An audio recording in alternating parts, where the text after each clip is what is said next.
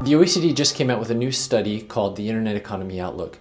The Internet has grown in importance in the economy, and we decided it was time to have a flagship publication that looked and measured the impact of the Internet in the economy. One of the things we did with this outlook is we looked at, can we do a measurement to say what is the impact on business sector output?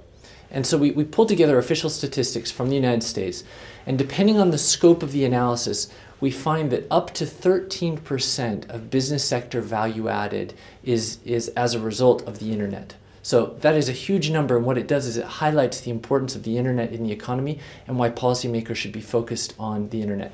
Not just communication ministries, but finance ministries and ministries across the board. One of the things that's fantastic about the Internet is it has made it very easy to start a small business and enterprise and actually sell goods abroad. We call this a micronational. So you can be a small shop and sell things abroad.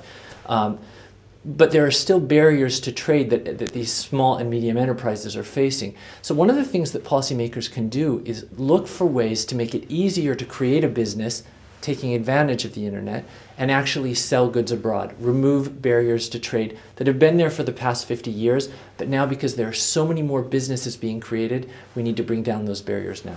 In OECD countries and within the EU, we've been very successful at connecting, for example, businesses to the Internet.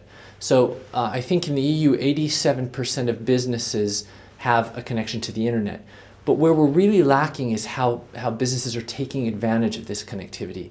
So only 67% of EU companies have a website. So they have a high level of broadband access, but only 67% have a website.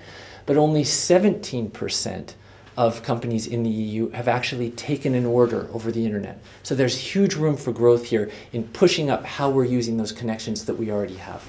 During the crisis, one of the key areas of focus is going to be on bringing jobs back. And if we don't bring down the barriers to trade and make it easier to start businesses, other countries are going to do it. And since it is an international global market, we're going to fall behind. So absolutely, this is something that Europe needs to do.